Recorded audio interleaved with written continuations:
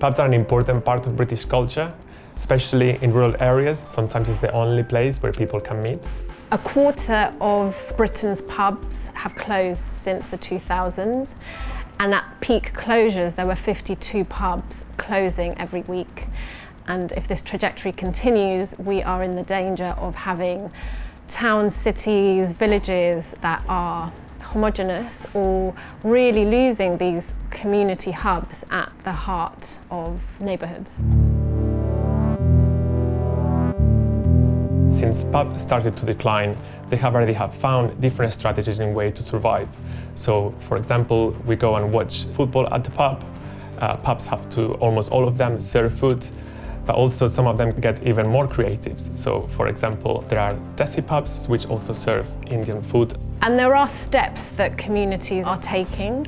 The first step might be designating a pub an asset of community value. In light of this reality, a pub revolution is taking place where more and more groups are clubbing together to own and run their local. And ultimately, pub ownership by the community is what could really save them. The only thing that can save pubs is people, so go to your local.